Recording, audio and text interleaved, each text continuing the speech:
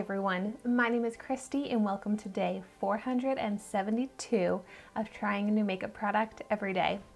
Today I'm trying out this BellaPierre Cosmetics HD finishing powder that I got in my May Ipsy glam bag. I was so excited to get this because this looks like a full-size product. So if you want to see my unbagging of my May Ipsy glam bag, I will link that video down below. So I just applied my liquid concealer to my under eyes. So I'm gonna go ahead and just start out the baking process before I start talking about this product. So it does come with a plastic sticker covering the sifter. And that was actually pretty easy to take off. Sometimes they are so difficult. Now let's see if this actually comes out. Yes, it does. I kind of prefer to take the sifter out of my powder, so I like that I have the option to do that. So I'm just going to go ahead and bake my under eyes. And don't worry, I'm going to do a flash test to check if there's flashback because I learned that lesson the hard way.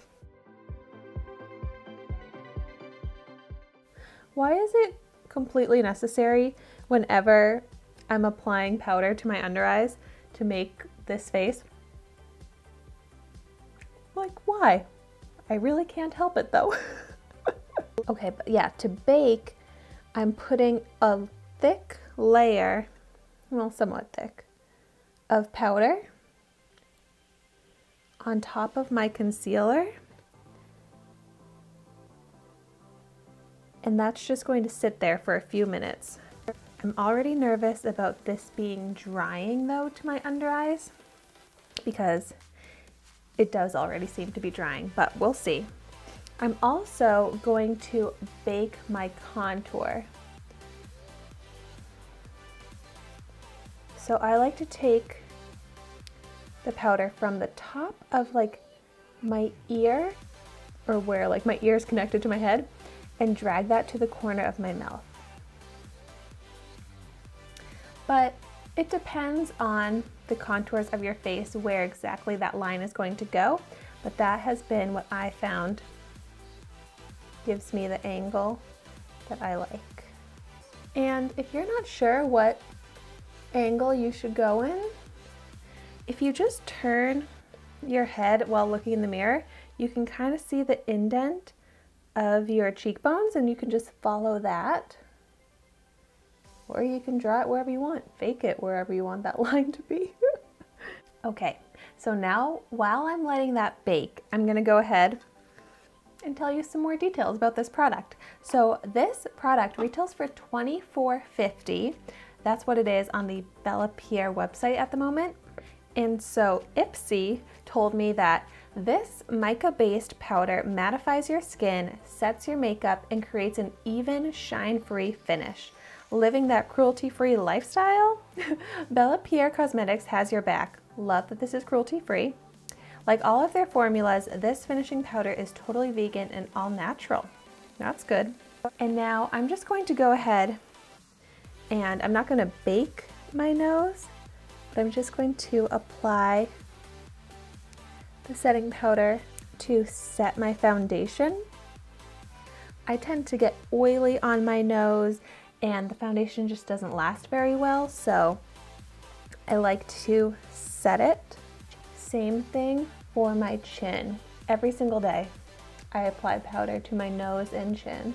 And this is definitely mattifying. All right, but so now that it's been a few minutes, I'm going to brush away the baking.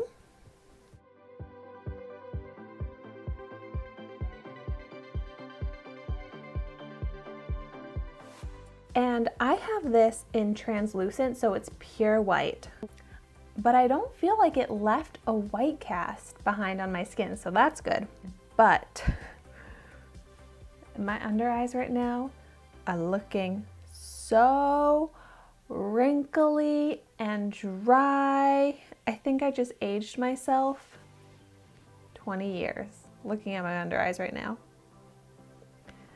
Yikes. But so sometimes that happens with setting powders, especially mattifying ones like this. They can be really drying to your skin. So if you're like me and you have lines on your under eye or anywhere, I would recommend not baking with this or using too much of it because it is just going to really dry it out. But I'm not having any creasing anymore, and I have the coverage staying in place from the concealer, but because of those wrinkles, I don't really like the look of it. But I'm going to do a flash photo test and test if there is any flashback. And I will insert that horrifyingly scary image here.